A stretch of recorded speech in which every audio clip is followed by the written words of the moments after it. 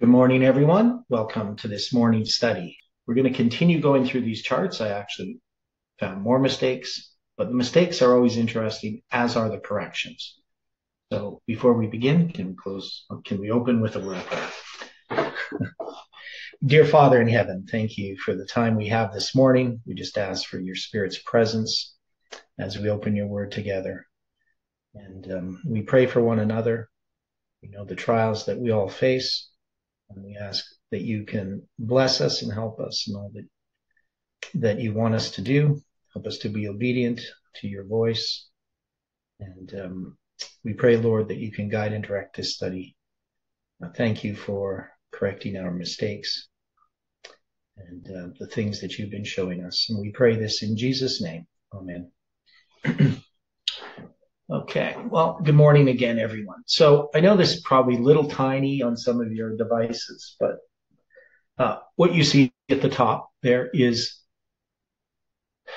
connecting George Bush the first with George Bush the second. We had that 3,615 days, right? So that was from the end of the Gulf War to the inauguration of George Bush. So that one has not been affected. What was affected is the word operation. So I had written it as 4369, but it's actually 4639. So my dyslexia of numbers sometimes causes problems. But I still think that what we did, the mistakes that we made, are still valid. That is, this switching of things still gave us these symbols that we could use. Now, but when I correct it, so it ends up being, and that's why so I had the right number before, but it's just when I'd written this out. So if you add 4639 plus desert, which is 4057, plus shield, which is 4043, you still get this number, 12,739 days. So that went from the end of the Soviet-Afghan War to January 2nd, when we first had done that calculation and had addressed that. So it went to that date, January 2nd, 2024. So that one's still valid. It's still very significant. So for some reason, I had added that one up correctly, but these other ones I hadn't. So when we look at Operation Desert Storm, and we use the word from Daniel 11, verse 40, so the 8175, we get 16,871 days. So it's not the 16,601 that we had yesterday that we were working with. Now that one goes from May 2nd, 1984, which is one of the meetings between Reagan and Pope John Paul II. I think it's the second meeting. And you could count that to July 10th, 2030. So July 10th is a symbol of the 10th day of the 7th month. And if we count it from July 30th in 1984, and what I'm going to use is July 30th is the first day of the 5th month in 1984. So I should put this in here. So 1984, we got July 30th, which is the first day of the 5th month. That symbol, if we take this Operation Desert Storm, using that number, will bring us to the 10th day of the 7th month in 2030. So we got this July 10th in 2030 and October 8th in 2030. But you can see we're connecting the first day of the 5th month with the 10th day of the 7th month. So that's obviously an important symbol that connects these. Now, where it gets more interesting has to do with these dates around the Gulf War, especially when it comes to Desert Storm. So if we use the word Operation Desert Storm with the storm, the number 5492, so that's one of the numbers that you can use for the word storm in the Bible, you get 14,188. And if we count that from the start of Operation Desert Storm, January 17th, 1991, that's going to bring us to a symbolic date in 2029. Now, you see there it says November 20th. Well, November 20th is November 7th on the Julian calendar, which it would be Jeff's 78th birthday in quotation marks, because it's obviously not his birthday. But the thing is, it's the 13th day of the 8th month.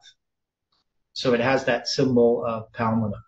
But the one that's the more interesting is Operation Desert Storm using 5584. That gives us 14,280 days. And if we go from the end of the Desert Storm on February 28th, 1991, it brings us to April 5th, 2030.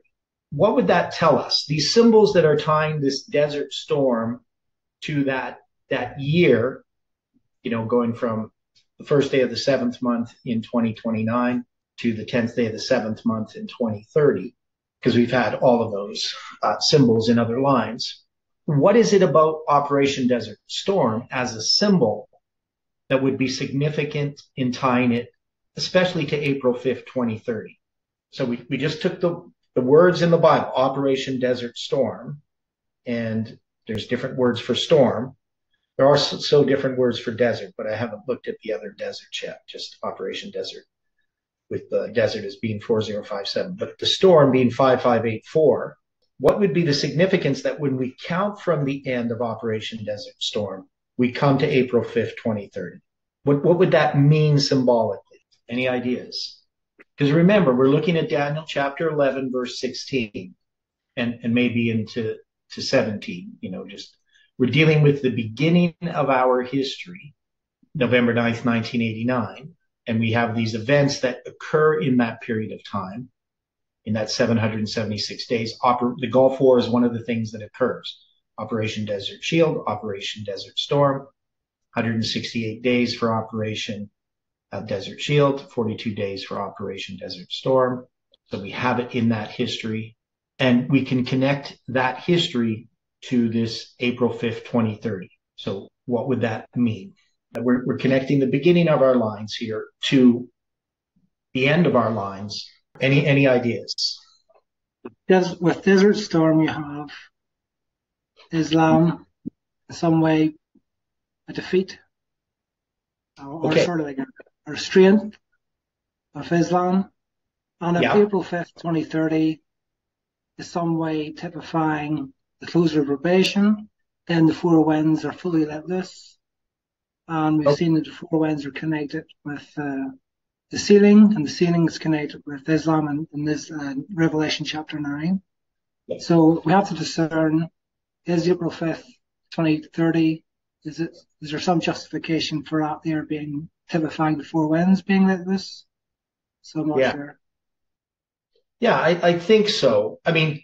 So the one thing we know about April 5th, 2030 is we're not expecting anything on that date. We're just saying it's a symbolic date that is an additional extension of time, pushing the events that we were expecting in our line in the 777 days. We know that those events did not occur in our history, and they're going to occur at a future time.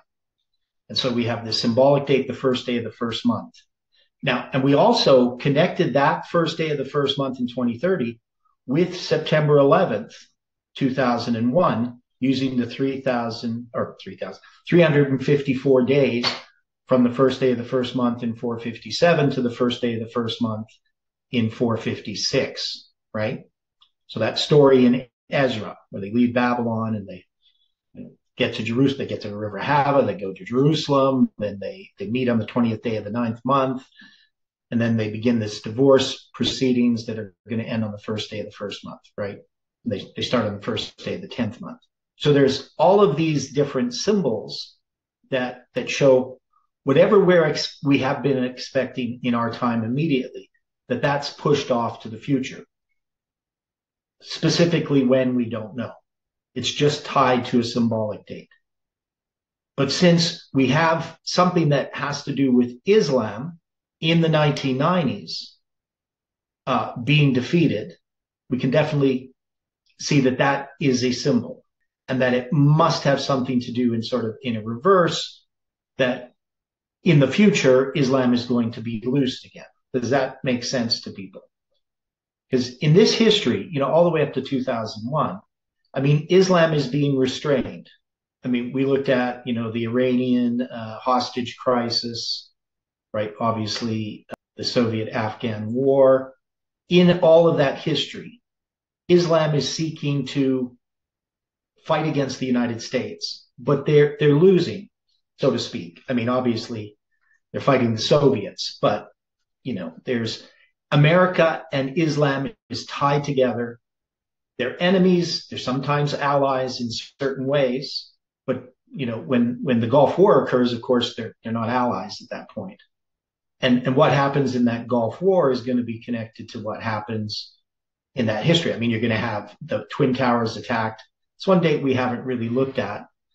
I'm kind of curious about it because we have that date. What's the date for when the Twin Towers are attacked by a bomb? Anybody remember the date? We also have Waco in that history, so that might help you. Yeah, it's February sometime, maybe 26th, or I can't remember exactly yet. Yeah. 26th, right? And then it's going to be 2 days later on February 28th, I believe, in 1993, that you're going to have the Waco. Right? So Waco is going to be February 28th. So that's going to be 2 years to the day from the end of the Gulf War, because the Gulf War ends on February 28th, 1991. So, and then that's going to end on April 19th, 1993, right? So that's when the Mount Carmel Center is burned down, right? April 19th. So you got that February 28th to April 19th. It's a period of 50 days, is it? I think 50 days.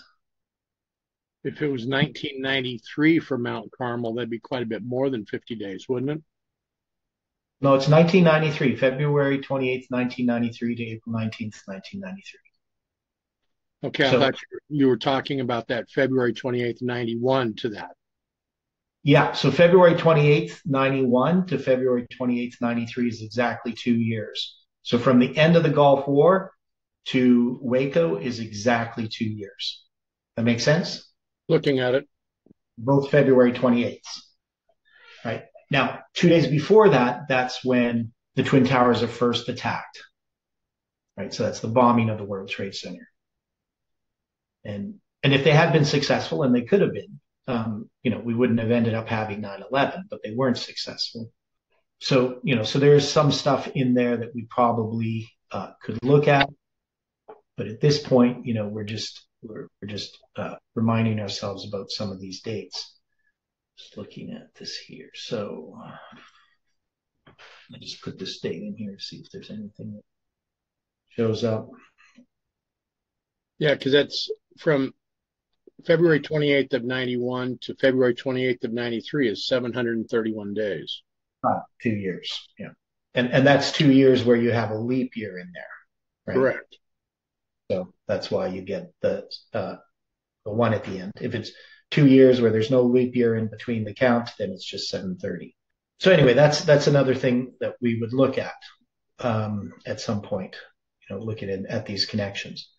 But what we do is we do have these connections with this desert storm in that history, with the history that's coming up. So Islam has been in this history restrained. And really the restraint that happens at 9/11 is really kind of the ultimate restraint. That's sort of where they're really restrained. If you understand what I'm saying. Because there's lots going on in this history, right? But then they're going to be restrained at 9/11. They're that restraint, that holding back the four winds is something that's going on, right? They're like an angry horse seeking to be let loose. So at 9/11, they're finally restrained. And there's lots that goes on in there because the fall of the Soviet Union, is obviously connected to this, right? Because you have the Soviet-Afghan War, for one, that's going to ultimately lead, it's part of what leads to this. So this is a very involved history, but I think it's pretty significant that we can take the word Operation Desert Storm, or the phrase, find Hebrew words that line up with those words, and that they're going to go from the end of Operation Desert Storm to April 5th, 2030, a date that we've studied quite a bit. So I think it's highly unlikely, Now, Now, the other thing is this process that we're going through. So people watching this, I mean, they're watching the processes of us making a lot of mistakes. And we make lots of mistakes, right? Like when we're trying to figure something out, there's a trial and error that goes along. But a lot of the mistakes, I think, are significant. Like I wouldn't just dismiss those mistakes where we invert some numbers and we get numbers that work is not an accident. Does that make sense to people? So, I mean, there's probably still more because there's other words for desert that we could use. Sort of exhausted the words for storm. There's one other word for storm I could use. Maybe another number, maybe two different numbers. But I think we've found enough to know that what we're doing here with Daniel chapter 11 is valid, right? So we can argue that it's valid, that we have significant symbols in this history that ties us to these significant events, and especially the symbol of July 18 and September 11th. Just because this verse 16, has a lexical sum of 47,903, and from July 18, 1870 to September 11th, 2001, it's that many days, inclusive count, right? And so we're connecting what's happened with papal infallibility as a symbol with the United States being conquered at 9/11. And the beginning of the Sunday law really is beginning, right? That's redundant, but, right? So the beginning of the Sunday law, where we mark it in our history, it really commences at September 11th, 2001. Even though we have November 9th, 1989, it's not really the Sunday law, right? September 11th is. And that Sunday law, of course, on the bigger line, Ellen White's line, that is our line. When we zoom into that Sunday law, we get our line, including November 9th, 1989. But the main focus is the arrival of the second angel, which is September 11th, 2001. So what we found when we were studying Judges, what we found in all of our study of understanding the lines, those things can now apply as we look at Daniel chapter 11. So, somebody looking on and just seeing a little bit of what we're doing, they could be very confused. It seems like a bunch of nonsense. And that's the problem I have sort of the videos that we've done this week is, they're very involved, very kind of, I don't know how people could watch them personally unless they had watched a lot of our stuff. But there's a lot of people contacting me, especially after Jeff had spoken, giving support for what we're doing. People from other countries. So I've had people from Africa talking about it, people from Peru, people from the US, people that have been in this message and saying, just keep going, right? We're watching. So something is happening in the movement. The movement, I think people are starting to understand what this is about. A lot of people have contacted me and said they now are getting it, and especially that Jeff is playing the role of Miller. Right? Now, I didn't join the study on Sabbath. I could have, but I chose not to. And I sort of thought, well, I could have gone on there, but I didn't think it would be pretty. Do people agree with me that it probably wouldn't have turned out well if I'd gone on to that study? I don't think that it would have turned out very well at all. No. So I can't remember what that saying is. Something about something about valor that discretion is the better part of valor. It's the greater part of valor. So I was trying to use discretion there. I was trying to say, well, sometimes it's just better to allow people to figure things out and not get involved. So that's what I chose to do. But I do think, what we're seeing happening in the movement right now is very significant. And so this December 30th date was extremely important. Now, Iran, you have some calculations can you share those with us that you were telling me about before the study? Or are they going to not make sense? Because you were counting the number of days from different events. I know my birthday was in there. Yeah, I just had some dates, a couple dates, I don't know.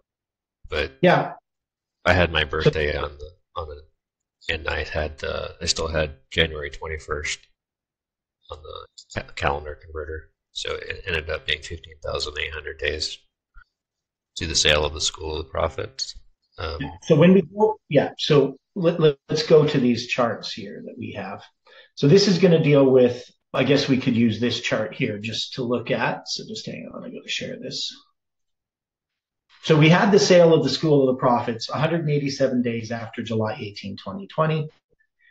And that's going to be 153 weeks and 3 days before Jeff speaks on July, against July 18, 2020, and rejects the use of symbolic days and numbers in relation to time, right? So, I mean, he had written about it prior to that, but this is the first time we get to hear Jeff's voice saying that he rejects this, right?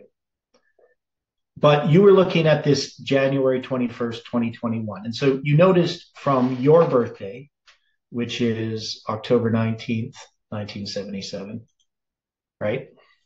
Yeah. That is 18,500 days. Right. Okay. And I don't think I actually put any dates in the calendar. It was previous to today. I just was looking at it, and then I saw these things, and I saw that I had your birthday in there, and I also saw that it was 21,169 days to the same date, which basically relates to Stephen's birthday. Yeah. So Stephen is born, like I'm born February 6th, 63, and Stephen's born February 11th, 69. So we're born 2,197 days apart. So from my birthday, you're saying it's 2,000 or 21,169 days to the sale of the School of the Prophets, right? And that number, 21169, what is that number, Stephen? If you were Canadian, Europeans don't do it that way, or the Irish. But what would 21169 be, Stephen? say it again. 211. February 11th, 69. Yeah, the date you were born.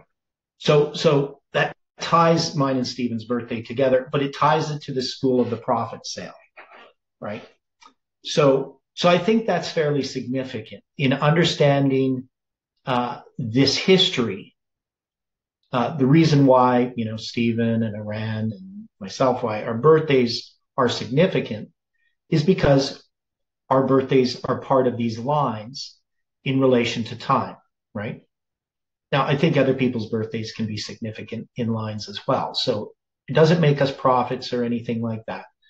There's lots of dates, there's lots of birthdays, and, people's birthdays are going to line up on significant dates. But ours are part of structures, like Stephen is born 11,900 days before 9/11, and that number 11,900 is the number from the Islamic calendar to the Gregorian calendar, 32 years and 7 months on our calendar, 33 years and 7 months on the Islamic calendar. So those types of things that, Stephen is born 32 years and 11 months prior to 9/11 makes his birthday significant as a symbol. And it showed up as a symbol in other times. So what we can say is that God has given us these numbers as a witness. The numbers themselves, we have not used them to create anything. They're just a witness. Now, we could say, well, we have some dates in the future, but those dates are symbolic dates. They're witnesses to the structure of our lines, to the significance of our lines. They're not a prediction about events that are going to happen. Now, it could be some dates we have in the future, something might happen on those dates, but it's not anything we could predict. We can measure the time and we can see after the fact that it was the time. For instance, I'd known that December 30th, 2023 was 1,260 days after July 18, 2020. I'd known that before July 18, 2020. But there's no way that I could have predicted that Jeff is going to speak on that date and renounce July 18th and the symbolic use of numbers and dates in relation to time, right? There's no way that I could predict that. Even the day before, I wouldn't have predicted that. I wasn't predicting anything on December 30th, 2023. So we need to understand what we're doing, that we're establishing what Jeff was teaching at the beginning, right? We know that our history, the history of our line from 1989 and even before, is the subject of Daniel chapter 11.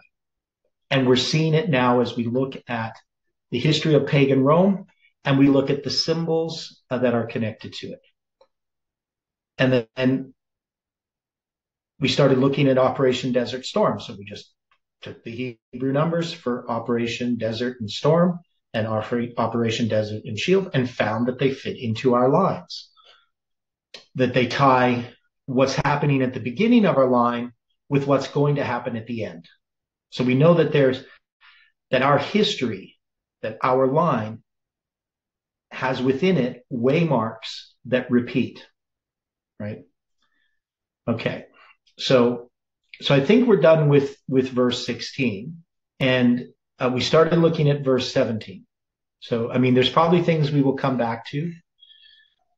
Now, in this historical application that we're looking at here, again, this is from Swearingen's book, right? So he's going to have some differences of view on some things, but a lot of it is the same as what we already understand.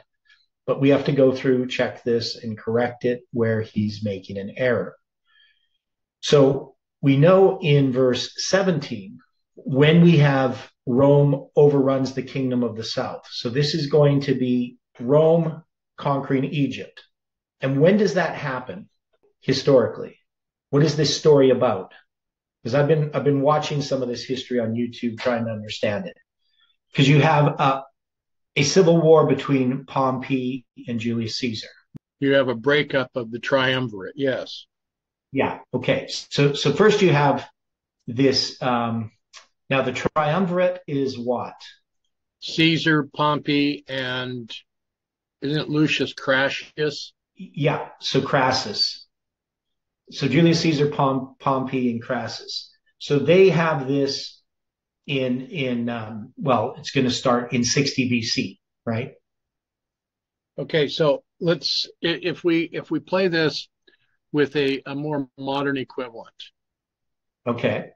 Caesar was the military man that received more glory because of all of the things that he had accomplished. Okay. Then you have Pompey, who was also military, but was not quite as lifted up as Caesar. Yeah. You have Crassus, who, if we drop the final symbol of his name, he was a crass man, but he was a man that was very, very wealthy. Okay. Yeah. So he's got money. So if we were going to apply this in a current situation, Caesar would be Trump, Pompey would be Biden, Crassus would be trying to think of the German that's so hated. Yeah, you're talking about looking in the wrong box in my head. The World Economic Forum you're talking about? No. Oh, you're talking about like like the president of Germany or whatever, prime minister? No, I'm talking about, he's a man that very, very wealthy, and he's been contributing to a lot of the very woke. Soros. Okay. So is it possible that we could have that type of a literal situation right now? Okay. Well, let's look at the historical application first. So after they conquer Jerusalem in 63. 3 years later, they're going to form this triumvirate. And when it says, he shall set his face to enter with the strength of his whole kingdom, that this is Julius Caesar. He's going to conquer Egypt. He has to conquer the rest of that empire, right? So they're going to conquer Egypt, the south. Now it says, and upright ones with him, Jewish forces loyal to Caesar, led by Antipater. So that's what it says here. So there's going to be this whole thing with Cleopatra as well later on, right? So, trying to understand this whole history of what happens in Daniel and Revelation by Uriah Smith, to me, when I read it, it's just too sketchy. I don't know enough of the history to really understand how he's interpreting this. But the basic idea is that they're going to seek to have the whole kingdom. Now, the upright ones with him, they're going to be interpreted as, I'm not really sure. I'm trying to figure out how he understands this part of it. The Jews, I guess, is what he's saying, who gave Caesar the assistance already mentioned. Without this, he must have failed. With it, he completely subdued Egypt in 47 BC. The daughter of woman corrupting her was Cleopatra, who had been Caesar's mistress and the mother of his son. His infatuation for the queen kept him much longer in Egypt than his affairs required. Now, I know that whole story. I've watched a documentary dealing with what happened when he went into Egypt. Kind of foolishly, he ended up being trapped there in, I think it was Alexandria, and there was riots and things like that. And then when he finally got back, it's kind of amazing that he even was able to retain the control of Rome after that. But it says, but she shall not stand on his side, neither before him. After this, he shall turn his face unto the isles and take many. But a prince for his own behalf shall cause the reproach offered by him to cease. Without his own reproach, he shall cause it to turn upon him. So there's just, a well understood way of looking at these passages. But when we look at this passage, we see symbols here. So we see Rome under Julius Caesar. He's going to seek to conquer Egypt. And the Jewish forces are going to be part of this, right? So that's the idea that they have here, is that the Jews are participating in conquering Egypt. So Rome is going to begin this subjugation of Egypt, and he shall give him the daughter of women, Cleopatra, corrupting her, making her his mistress, but she shall not stand on his side, neither before him, could not prevent his assassination. Now, what do we think about this verse 17 of Daniel 11? What do we see as symbols? Not just what happened historically, but what are the symbols here? Okay, we have a woman. What does a woman symbolize? Symbolize the church. Yeah, so a woman symbolizes the church. So, we would have to say that Cleopatra must represent a church of some sort if we're going to make an application to our time. Now, I'm just going to add these Hebrew numbers in here. All right, so you get this word set, which I guess is just like the word land, 776. This is 7760. So it has a symbol that represents that. Okay, so he's going to set his face to enter Egypt. Any thoughts here still? 6. Okay, so Egypt is representing what? Because we're saying he's going to enter Egypt. He's going to set his face to enter Egypt. Egypt represents, so we got a woman representing the church. Egypt represents the world. Okay, it represents the world, but specific at this time, it's king of the south. Yeah, so it's going to represent, we could just say the UN, or, atheistic communism. Right? So it could represent that. Now, with the strength of his whole kingdom. Okay, so this word strength, 8633, it means authority or power or strength. That's tokhet, tokef. Doesn't occur very often in the Bible. It occurs in Esther, occurs twice, and in Daniel once. Daniel 11:17. So what does he mean? He sets his face to enter with the strength of his whole kingdom. Any thoughts on this? Why the whole kingdom? Why is it mentioning the whole kingdom here? Well, Caesar would have the support of Rome. Okay. Would he not? Yeah. Rather than Mark Antony. Okay. He would be more aligned with Cleopatra and Greece. Yeah, so they call this the second triumvirate or something? What do they call that? Like when he aligns, I'm trying to remember how this works, but you got Julius Caesar, Mark Antony, and Cleopatra, right? Yes, I think you're right. Yeah, he's more with Augustus. That's with Augustus? Okay, so I'm trying to remember how it goes. Okay, so Mark Antony is with Augustus. So when is that going to be? That's at the death. That's 31. Okay, so that's later on. Okay.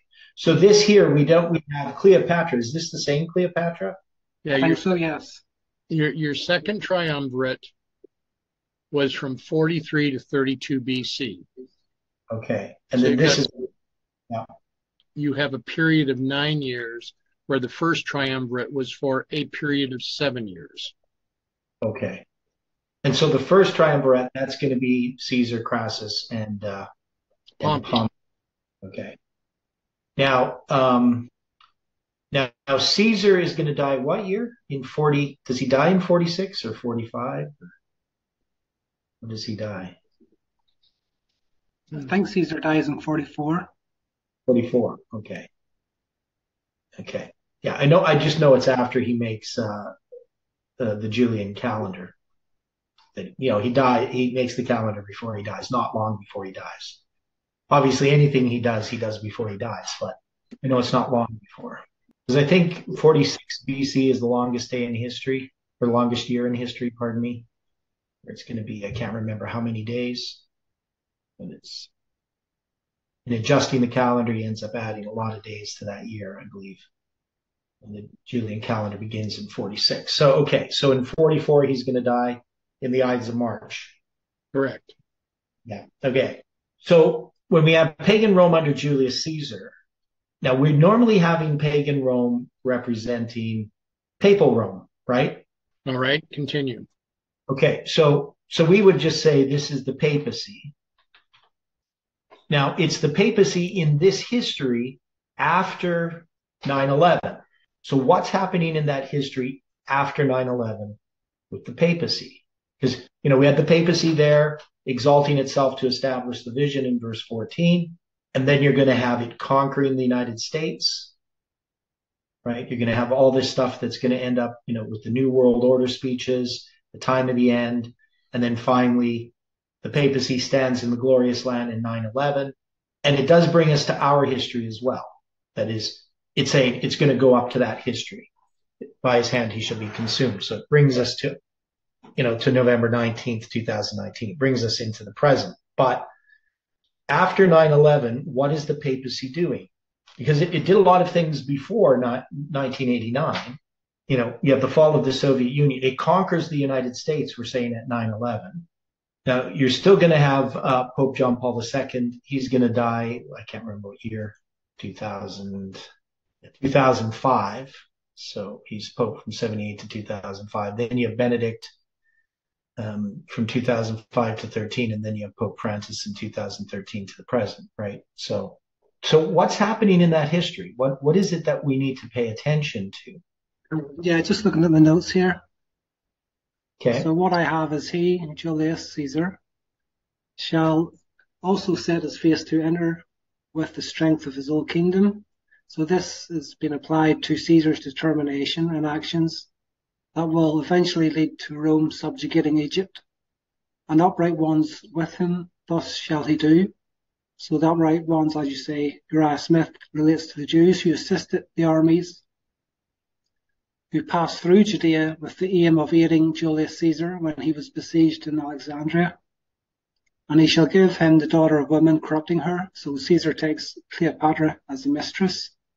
But she shall not stand on his side, neither be for him. So Cleopatra was later not a support for Caesar. Yeah. supposedly when he was knifed. Yeah.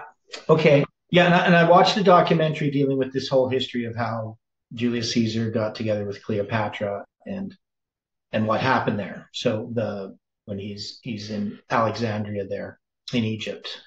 So what is Julius Caesar representing? I mean, we say it's the papacy, but as far as setting his face to enter Egypt with the strength of his whole kingdom. So what is the papacy doing in this history? You know, they conquered the United States at 9/11. What are they doing? What is that history from 9/11 to the present? I mean, is the papacy doing anything? To bring the world to its to him. Okay. He's busy trying to conquer the king of the South, which is Egypt. Okay. So the thing is, you have Pope John Paul II. He's a very popular pope. Now, after 9/11, I mean, he's pretty elderly in that history from 9/11 till his death in 2005. Now, is the papacy at this point, you know, especially under Francis, or not Francis, but Benedict, is the papacy really popular? Some of its popularity had been lost because John Paul was seen as being a people's pope, Right. and Benedict wasn't. Yeah. Now, is the papacy still operating? And how is it operating? What is it doing? What is it trying to accomplish in this history after 9/11? It's looking more to enter into countries and gain influence. Okay, so it's working more behind the scenes in a different way than it had been working before, right? Agreed. Yeah. So when it talks about the strength of his whole kingdom, all Caesar's military resources, and upright ones with him, I mean, I don't know what the Jewish forces loyal to Caesar led by Antipater would symbolize, but they must symbolize something in our history. So the papacy is going to begin a work to conquer atheistic communism. Now, the thing under Benedict, he would be considered a conservative pope, right? Quite a bit. Yeah. But then you're going to have Francis. Now, Francis is woke, basically, right? We would have to say. Oh, boy. Yeah. So when it says to enter Egypt with the strength of his whole kingdom, I don't know if we would put that really as the history of Benedict. I think we would start this with Francis. And it's not conquering Egypt so much, but entering into Egypt to basically use Egypt to its ends. So the subjugation of Egypt, in this case here, would be basically utilizing or using the woke culture to promote the Catholic Church. So we could say definitely under Francis, well, we saw that with this movement, the young people in this movement, do they like Pope Francis? The ones that follow Parminder and Tess. And the question, why? You know, why did they follow Parminder and Tess? And why are Parminder and Tess supporting Pope Francis as a good pope? Well, isn't it more that Francis seems to be more, quote, tolerant of sin? He doesn't want to call sin what it is. Yeah. In any manner. Yeah. So he's a very postmodern pope, right? Okay. So he's a product of postmodernism, which isn't really something you would think about the papacy in the past, but definitely it's postmodern. And so the papacy has taken over Egypt, right? And now this thing about this upright ones with him. So we're saying that historically this is the Jewish forces loyal to Caesar led by Antipater. Now we need to take a look at this a little more closely. So as far as upright, those are straight. If you just look at the definition of the word, it means straight, upright, correct. So this is not the evil. It's yashar is the Hebrew word. It means straight or even. So who are these upright ones? Now we can say they're the Jews in that history. That makes sense. But who would they be in our history? Would that be the church? Okay. What church? Well, we're using the example of Jewish forces loyal to Caesar led by Antipater. Okay. So the Seventh-day Adventist Church becoming Right. woke? Uh-huh. Okay. I think that probably makes sense.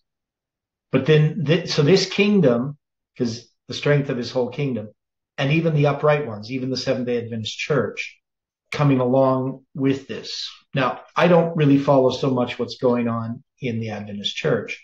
I do know there's a lot of wokeism going around.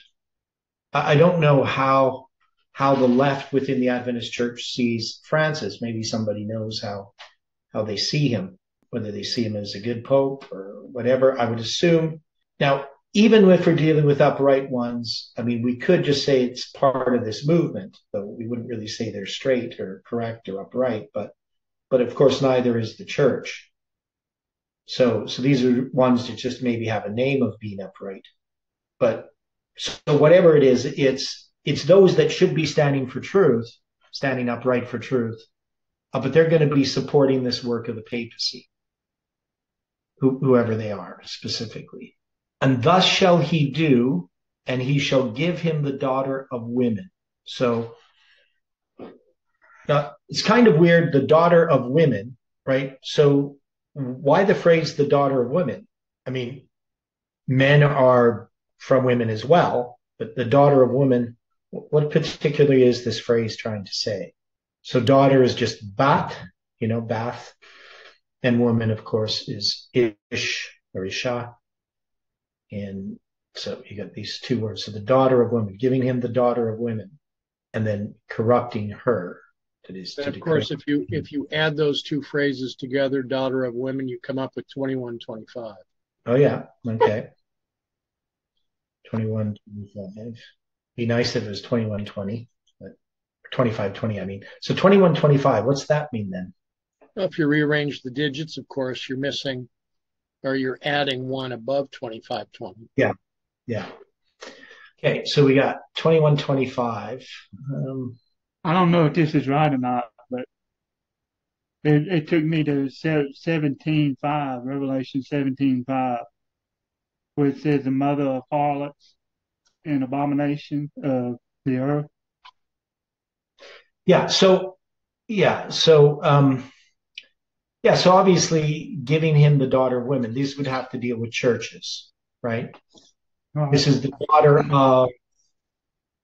of the woman. So these are dealing with the Protestants.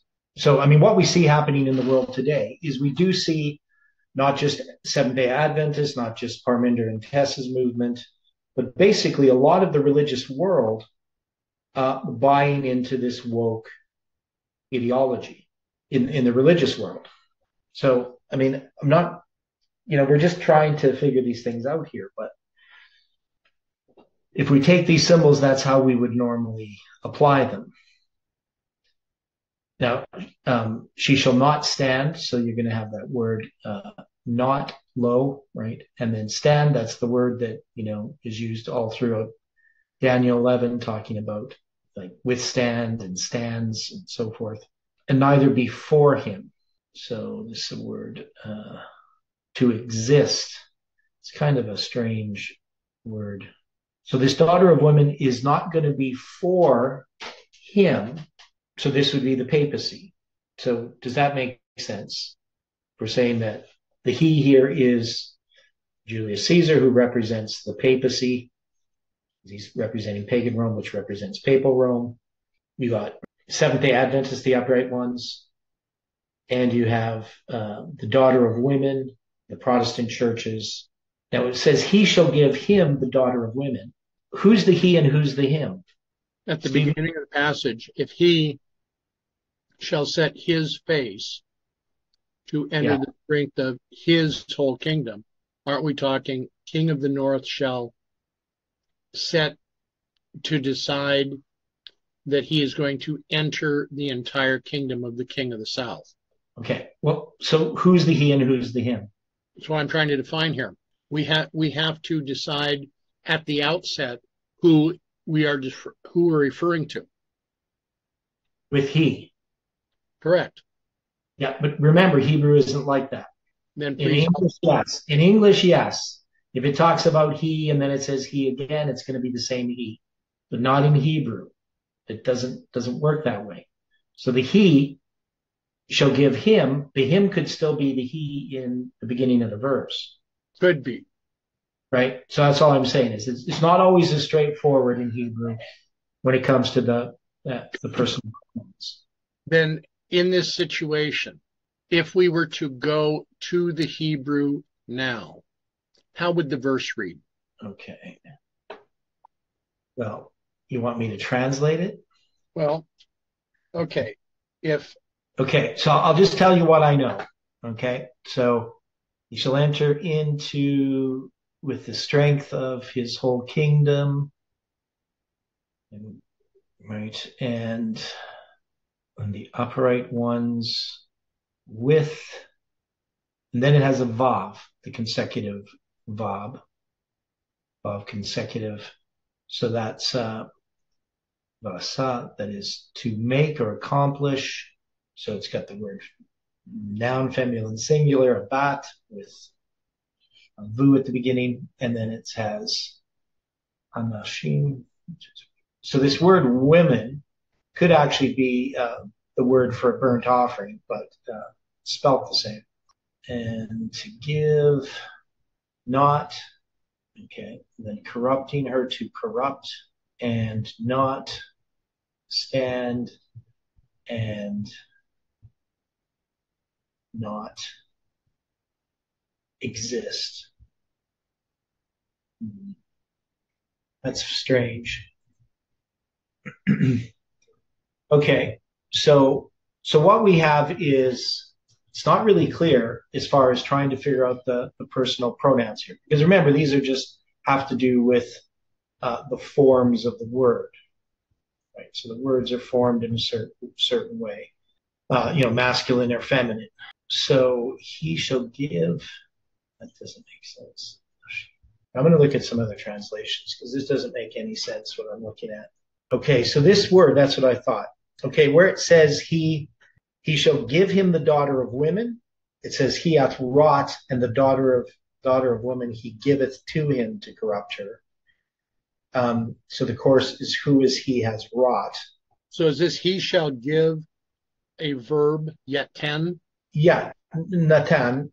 Okay, so what you have is, this word Natan, right, is to give. That's like where you get Nathan or Jonathan, given of Jehovah, or Nathaniel, given of God, right? So he shall give him. So this word give it's just that the form it's in. I'm trying to figure this out. Okay, just hang on. Yeah, it's in a very strange form. Okay, so I'm not sure, exactly. So 5414. So the way that it's actually spelled here is Vav Tet Nun. So it's not even, I wouldn't even recognize that word normally in Hebrew, just the form that it's in. Because it's written here as Yitin. But the root, so it's the imperfect third person masculine singular. So that's why. To give him, or give him. And then it says not. Give. It doesn't make any sense. Yeah, so the idea there is it has a negation there, which just must be a Hebrew idiomatic expression, right? To give, because it says to give, not to corrupt her. So maybe that word to destroy or corrupt, like I would normally translate it to not corrupt her, but that must be a Hebrew expression because it doesn't really make sense. Because it says he'll give not to him. So the daughter of woman shall he give, not corrupting her. But that doesn't make sense. So I don't know. But it still doesn't help us to understand who the he is. He shall give him the daughter of woman. It doesn't really tell us who these two people are, which the he is referring to who. Because, in here, he shall set his face to enter the strength of his own kingdom, and upright ones with him. thus shall he do, and he shall give him. Well, who's the him? Is that if the him and the he are the same person, that wouldn't make sense. Yeah. So there's lots of disagreement. I'm just reading some commentaries here dealing with how to understand this passage, the language. So this word women here, so that's what we need to look at. So isha or nashim, woman, wife, female. Now, the form of that word, also isha, can be translated as a burnt offering, but I don't think that that's the intention there, because esha means fire. So you get isha, it's spelled exactly the same, pronounced the same. So it's just a hominin in Hebrew. I don't think there's any connection between a burnt offering and a woman. So I don't have the answer to this really. I don't know who the he and the him are. This is Keel and Dilich's commentary, just saying, according to Luther, to come with the strength of his whole kingdom. The king of the north intends thus to come with the force of his whole kingdom to obtain full possession of the kingdom of the south. And then it says so this idea of the upright ones is an explanatory clause defining the manner in which he seeks to gain his object, that which is straight, while in his commentary he translates the word with him having an intention. So he's talking about Luther's translation. The sense of the passage is determined according to Loashat Sharim, with the intention of establishing a direct right relation, namely a means of political marriage, to bring to himself the kingdom of the south, forms a clause by itself. It's pretty technical here. So the daughter of woman, he shall give him the daughter of women. That's the plural of the class, and it says Judges 14:5, which talks about Samson and the young lion roared against him, right? So when he goes down to Timnath, so it refers us to that. And Zechariah 9:9, talking about the ass and the foal, the colt of the ass. So it's kind of interesting. I'm going to have to think about this a little bit, what this verse means. So when it says it's the he, I mean, this could just be the idea of like the father giving his daughter. So it's just that she's given in marriage is usually how it would be used, but this is to her corruption. And the idea that, but she shall not stand on his side, neither before him. So this would be a type of marriage in which, a woman is given in marriage, she's corrupted, so it's not a loyal marriage. That's the idea that's here in the Hebrew. Is it possible that this would be a false covenant? Yeah, that's I kind of think is what, if we're going to apply it, it has to be some kind of covenant. So I think we have to think about this verse quite a bit. One of the things about the verse, of course, is it's 11:17. So 11 times 17 is 187, and 1117 is the 187th prime number. So it's definitely something we're going to have to think about a bit more. And it definitely applies when we look at the historical application. It fits, but it's just when we start to apply it to our time that there's some nuances here that need to be understood. And I think, because this idea of giving the daughter of women, this is the idea of giving it a woman in marriage, right? So when it says he shall give him the daughter of women, that is, the father's giving his daughter to wife. Does that make sense? Well, okay, does it make sense? Yes, because how else are you going to give the daughter of women? Right. So a man has to do that, not the mother. Right. Okay. So there's something in there in understanding that phrase, that the he is not some necessarily a person in history that we would apply, but it's just the idea of that she's being given as a wife, but in this case, corrupting her to her ruin. Right? Okay. And that is, now it says, but she shall not stand. Again, these words like but and so forth. And also, they're just putting it into English. I mean, I wouldn't think it's but, I would think it's and she shall not stand, or she shall not stand. The idea is that in this corruption, right, this is not a marriage that is going to last, and she's not going to be for him, right? So it'd be like, a father giving his daughter, as a wife to someone, and she has no real interest in him, right? She's going to play the harlot, and I think that's now this idea of this word be. I mean, it means to exist, that is to become or come to pass or continue, right? So she's not going to continue for him. This is a temporary arrangement. So we're going to need to understand not just the historical application here, which we're going to have to nail down, that we fully understand it. I have to watch some more videos and read some more history to try to understand this history.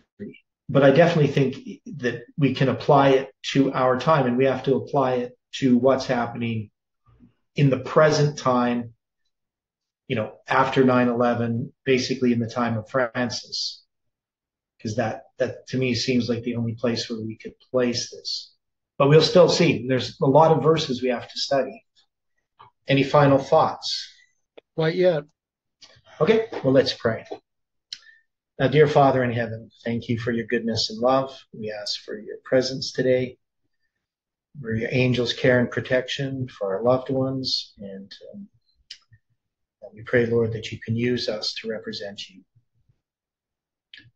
Thank you for this day and for the study and for the way that you correct us and help us to continue to learn and grow.